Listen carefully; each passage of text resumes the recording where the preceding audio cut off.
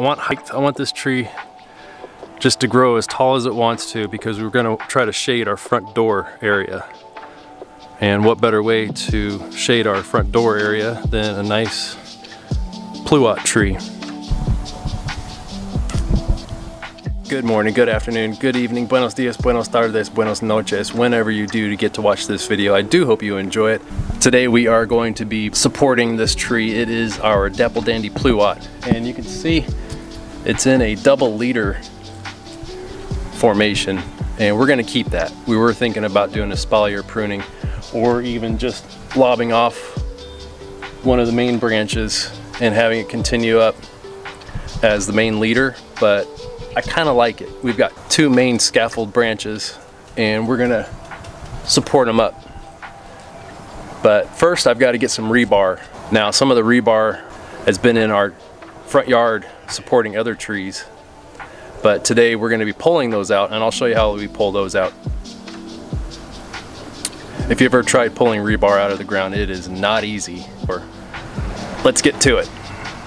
Today we're going to be propping up, supporting our Dapple Dandy Pluot. Now why do I want to do that? Well, it's on a double leader, and I want to have this thing go up as straight as possible because I want it to be a double leader tree, a double scaffold tree. And then we're going to support all the branches out to a north, south, east, west facing growing style. You can see some of these branches are really long and whippy. We want to organize these things. So what we want to do is, I've got the rebar, and you saw that video of how I pulled this rebar out of the ground, is I want to bring these in like so that they grow in and straight up, and then I'm going to support all these other little branches out flat, kind of like an espalier pruning, but we want to have lateral growth. So I'll show you here what I'm talking about, the double leader of our Dapple Dandy Pluot. This is grafted. Here's your graft, here's your rootstock, and this is where we're going to have our double leader tree at. We're going to want this thing to go pretty much straight up. So we're going to take the rebar and get it as close to the tree as possible, and I'll show you how I support it without strangling the tree. Alright, I've got all my tools out, aka my toys. You know I'm a big tool guy. Of course Debbie's in the video. She's never leaving my side.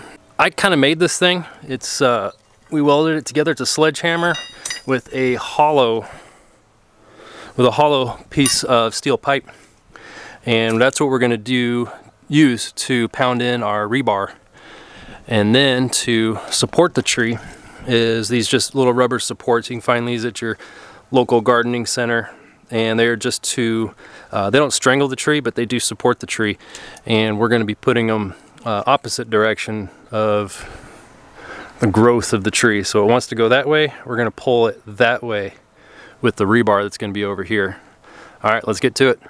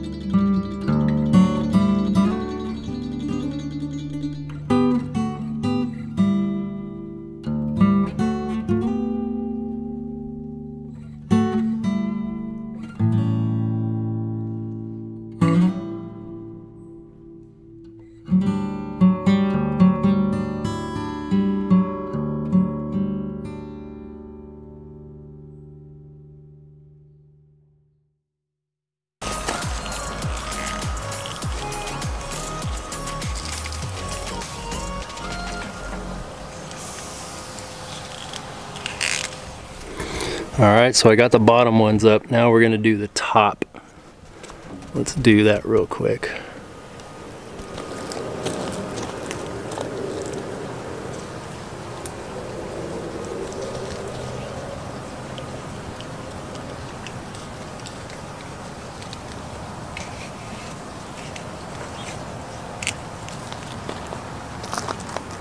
Okay.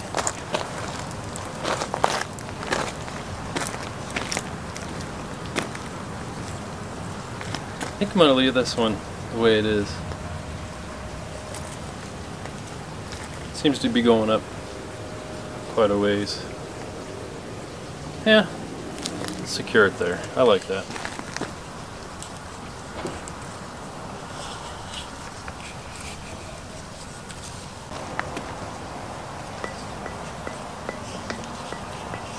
I'm just going to dress this up just a little bit so it's not as messy looking.